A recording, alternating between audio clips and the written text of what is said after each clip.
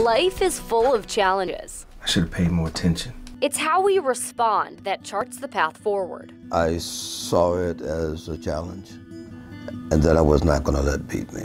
Terrence Affer Anderson is a survivor, diagnosed with prostate cancer when he was 59 years old. But the diagnosis didn't shock him. By mere virtue of the fact that you're an African American, it's something that should really be explored. According to the American Cancer Society, African American men are more likely to get prostate cancer than other men.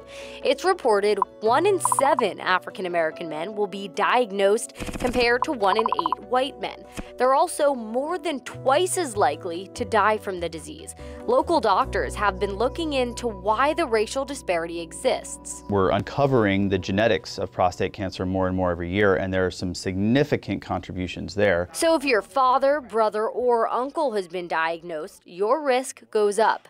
In addition to genetics, the Centera Health Equity Division is looking at socioeconomic factors. A lot of times it's because of lack of insurance. Healthcare is very expensive, and if you don't have insurance, then how are you going to pay for that care? City by city, Greater Hampton Roads reports the highest disparity of prostate cancer is in Portsmouth, followed by Suffolk and Virginia Beach. That really is a population that really needs attention. They need to get the message across that they have to get that first check, that PSA. They have to follow up. They have to realize they're not invincible. It's recommended that African American men get tested as early as 45 years old. When it's as simple as a blood test, it makes it even more frustrating on our end that we can't get guys in to just get the blood test, check the number, and go from there. Because not everyone diagnosed will die. The American Cancer Society reports that 3.1 million men in the United States who have had prostate cancer are still alive today,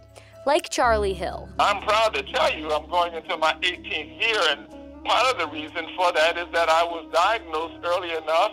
I knew what to talk about, I knew where to go. And treatment options available. Sometimes it's surgery, sometimes it's radiation, sometimes it's actual just pills, medications. But it's all about ending the stigma, getting people through the door to advocate for themselves. To further education, Affer Anderson created a film called The Black Walnut. There is a health scourge disproportionately impacting black men in America. It follows the lives of 9 African American prostate cancer survivors, a urologist, and medical oncologist. You need to know what can happen.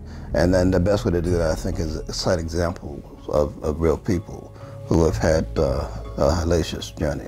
Because with the disease that shows little to no symptoms, awareness and early detection are key. The message here has to be you are going to feel fine until it's too late. For more on local clinics that help with detection, head to WTKR.com. In Norfolk, Aaron Miller, News 3.